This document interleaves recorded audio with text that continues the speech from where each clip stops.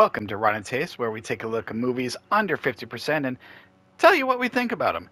And today, just in time for the NFL fucking season, we are looking at Necessary Roughness, 1991 film starring Scott Bakula and Sinbad. This movie only has 33% on Rotten Tomatoes. Rewatching this, I still fucking enjoyed this movie. I'm like, this does what it needs to do. It's simplistic. Exactly. It tells a story. It gets to the fucking point. That's all I need in a movie. For those who don't know what Necessary Roughness is, I think it's like Texas State. They won the national championships. They're national champions, yay. But all the scandals somehow conveniently come out at once. From taking bribes. So all the players are kicked off the team. And I mean every single one, except for one player. The coaches are fired. Everyone's just gone. And they're trying to build a new team, trying to build a new image. They just got right into it. They just told you what you needed to know. And then they're like, all right, let's get to it. So no bullshit. No, I love that about films. Just no bullshit. Now, there is things I'm going to question, Oh, I can't wait to hear. So, the coaches, when they finally got the coaching team, they go out and they find Scott Bakula, now main character. Awesome. Yes, 34 years old. I do question the age. He did say he's 34, but I'm like, he was a high school star. He won the national, the high school championships in Texas. Blah blah blah. Never went to college because his dad died, and he took over the family farm. There's the backstory. So they go to him and be like, hey, you never went to college. Do you want to come play? Now, I'm thinking, you're 34, and I'm doing 34 in quotes. I remember what's being like 34, and yes, your body can't take as much. But, he's kind of questioning. He's like, I left that life behind. I don't know. And then the defensive guy is just like, listen, you stay here with your high school trophies. All of a sudden, Scott Bakula gets this look like he's mad. Like you called Marty McFly chicken. And he's like, what did you say to me? Like, that's all it took. Also, really quick, and then, I just want to address the fact that, like, he quit school and then went to go take over because his dad died. He just absolutely had to take over the fucking farm. And boy, does he leave that farm really easily. Fuck it. Fuck my dad's farm. I am going to go play college ball for a team that has no players and just relive my glory days. Oh. Yeah, out of nowhere. Looking like the Marlboro Man, too. Smoking cigarettes, throwing footballs that, like, apparently are, like, freaking laser beams and shit like that. I mean, but to your point earlier, like, when they first introduced him and said he was 34 years old, I was like, my ass is this man fucking 34. This guy is in his late 40s, early 50s. 100%. All the players, none of them look like they're in college. Now, with Scott Bakula and Sinbad, those two. Also Sinbad. But there's an explanation. They gave us, an explanation of at least them being older. Sinbad has 1 year coincidentally 1 year of eligibility left. He's going for his doctorate. It's like he's going for. He's like, let me risk it all to play again football. Who I haven't practiced. And again, we're in our 40s. Shape. You know what? I mean, there's only so much your bodies can take from not practicing every friggin' day. I get that some players are in their 40s, but they are trained. Someone who hasn't done it. But yeah, none of them look like they're in college. Jason Bateman, maybe the closest one. And I do mean the closest one. You got all the stereotypes. You got the samurai who just all of a sudden just wants to drop kick everyone. You got the drill sergeant who yells. You got the twins who everyone hates themselves, but they're there. Like every I don't remember a single character's name. I don't. It's like samurai, drill sergeant, twins, Manu Manu. I think is the only name I know. Kathy and Ireland. The dude from Hudson Hawk, man. The dude from fucking Hudson Hawk was randomly in this shit. The big fat muscly dude with the blonde hair and the mullet. And I was like, oh my God. I was like, it's weird these people keep showing up in these terrible movies that we're talking about. They keep changing together. But yeah, you're right. It had all the cliche characters in it. It was fucking fantastic. We get introduced to the dean, who basically hates football. The evil dean. Yes. Again, another stereotype. He's already won. The football program is done. I mean, they are fielding 17 players. They said that. Rob Schneider, who's also in this movie, said, because they're going both ways. I'm like, and by the way, I don't follow college ball, so I don't know what's legal and what's not. I don't think you can field the team with 17 players, even though some, I know they said some players are playing both ways. Yeah. I don't know if that's legal. I could be wrong. Let us know. But anyhow,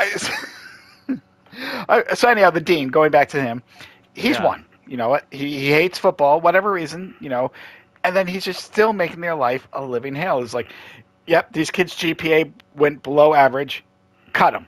Not what a dean should do. Like, hey, let's get these kids some tutors. Let's get them help. Let's see if they get their GPA up. What a normal dean or teacher should do. They're like, nope, fuck it, kid's done. You just hit below that C line. You cannot play. You're done.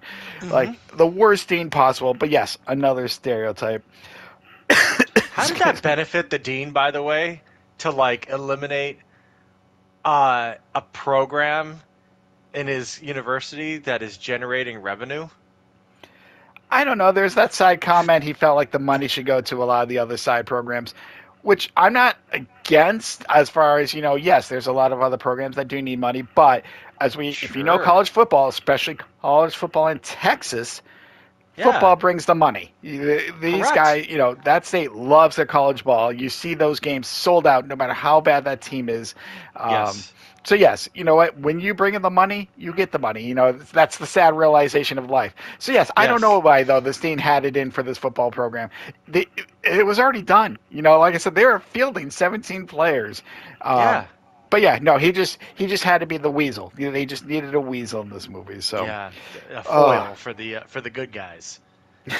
For the tryhards that were on this team that were like, yeah, we're gonna do everything we can. I still don't understand how the samurai guy was any benefit to them in any way whatsoever. All he was responsible for was getting personal flags.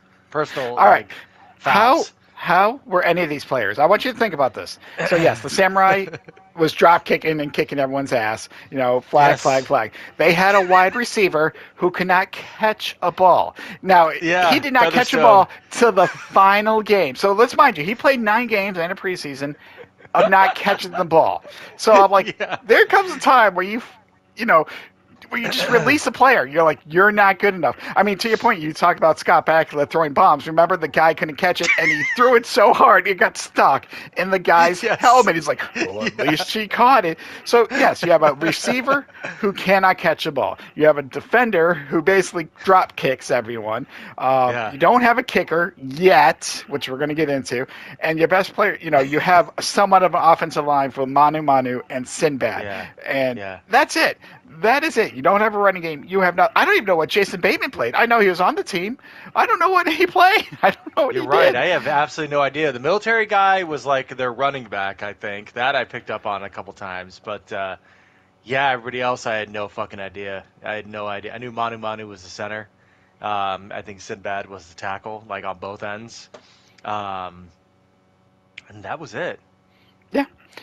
So, speaking of Sinbad, so obviously one of the side stories is they want the QB, Scott Bakula, I forget his name in the movie, but, this has to be your team. Paul Blake, thank you. Yes. They wanted Blake, this needs to be your team. In one of the first games, the 2 running plays doesn't work. Blake calls an audible and, pass. They missed. The receiver who can't catch a ball, guess what, didn't catch a ball. And the coach gets mad at him. He did what the coach told him to do. Should be your team. But anyhow, they're losing. Their fights, everything's happening. And then Sinbad, is trying to, control. Now, mind you, Sinbad is a teacher at this college. Yes. And then all of a sudden he's like, you know what? We got to let loose. We got to party. Typical Sinbad. I always remember that line in the trailer. I do too. And then of course. They all go out for a drink. That's their thing. Yeah. Now, mind you, Sinbad is a teacher, more of an adult, and he's drinking with his students. Probably has a family. He probably does have a family. He probably does have kids. But let alone, which that's fine, you go drink. But he's taking out kids that he's students, again. Mm-hmm. Isn't this a violation? Like, no teacher of mine ever took me out for a beer. I went into mine, like, yeah, fuck it, let's have a beer. But still. Yeah. Absolutely. And you go into this rough and rowdy, it basically, and I made this comment out loud, how this turned into Roadhouse all of a sudden, like in the middle of this movie. It's like, and now it's Roadhouse. but like Scott Bakula like straight up punches what I assume to be a 21-year-old kid a couple of times in the face, and like leads this whole like ridiculous brawl and people getting thrown out. I mean, yeah, it was the adults definitely not acting like adults. No, and you had the two adults, obviously they're chit-chatting, get on top of the bar and jump into the crowd. Like, I didn't know I needed Scott Bakula and Sinbad jumping off a bar trying to fight, but I'm like, you know what, fuck it, I'm all in on this. Like, the two 34-year-olds, wink, wink, are jumping off, who, they joke their bodies are sore. They're like, let's just do this risk-taking thing. Which, by the way, this bar, Billy Bob's, the bar with its own indoor bull riding. Yes, which I imagine is a very common thing in Texas. And I commented on that with when I real saw bulls? it. No, I'm sorry. No, there's no way. They just can't let people. Are these professionals riding the bulls? Can you just go get drunk and ride a bull? I have questions because it sounds like Texas to me.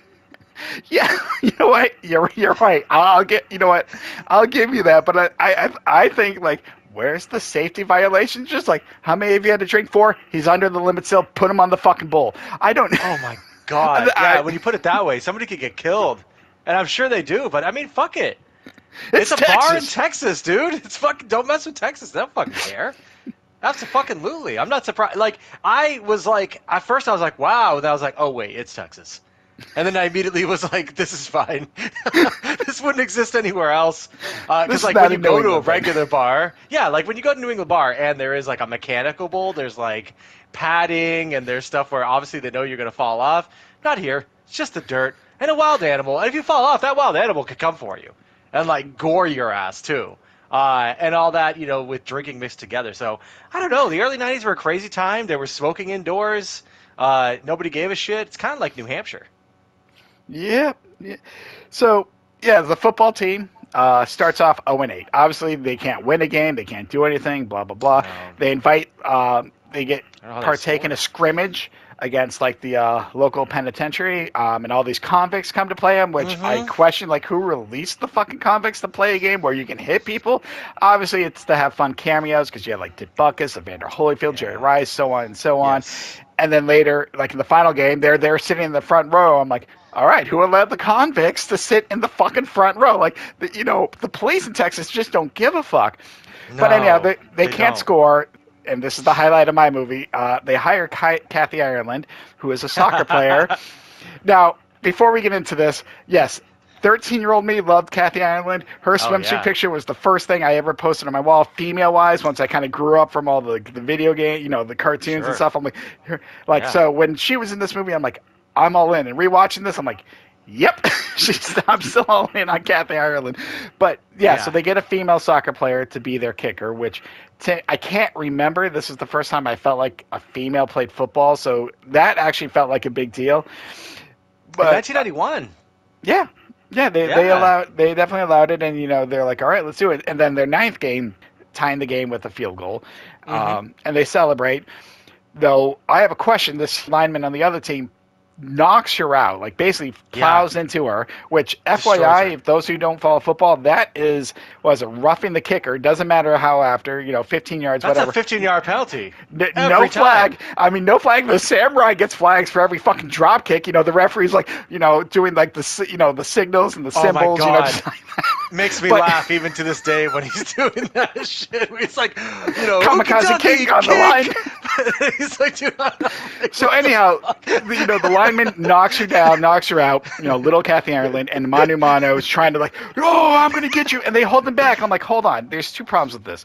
Yes, I understand any man, want to protect a woman, but like you protect your teammates. I'm more pissed about everyone else. Like your keeper gets knocked down, you're fighting. You fight for your team. Right. So anyhow, I know, but it was to set up the punchline. Because he tells Kathy Ireland, welcome to football. And she gets up and she's like, welcome to football. And he basically kicks him in the nuts. And they're kicks his nuts like 50 yards, man. Like into his fucking, into his esophagus. Holy So shit. they did that just to pay off that setup. They're like, oh look, she can take care of herself. Yeah, she can kick. And he was in pain the rest of The the. screams of agony are so great, dude. I'm Exactly let what I alone would do she in had that cleats situation. on. Oh Yeah, my dude, god. I'd be screaming bloody murder too, being like, I now no longer have testicles. Like my testicles have been smashed, and yeah, I mean, 8-year-old me fucking loved that shit, man. Fucking love that. Like, I thought that shit was hilarious, and I'm not gonna lie, I still kind of think it's funny. Oh yeah, I enjoyed it. Then we get to the final game. Obviously, this team is Hmm. now 0-8-1. They're facing the number one seed, never lost, basically led by the guy who they got into the fight with in the bar. So this is the Texas showdown, Texas State versus Texas. Big state rivalry. The defensive coach had to take over for the offensive coach, and he's like, "Win or I'll die." Was his final words. Just like Yeah. he said. All right, I kind of jumped the punchline there, but yeah, the head coach has a Oh heart my attack. god, Turns out to be I laughed. indigestion. Indigestion, not a heart attack, but indigestion. But yeah, so the defensive guy doesn't have a way with words, and the coach said, "Win or I'll die." I'm like, who the fuck says that to their kids? This isn't some Mighty Ducks moment. Just like The- let's win one for the. I'm just like, no, Dude, you're just. the best part about that line, where it's like, where he's like, I don't want to put any undue pressure on you guys, but his last words were, "If you don't win, I'll die."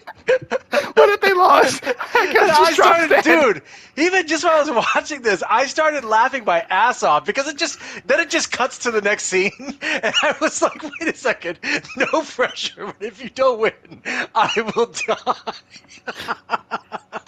And nobody mentions that again. I don't know why. Yeah, they're But done that 21 and a line, half. Like, yeah.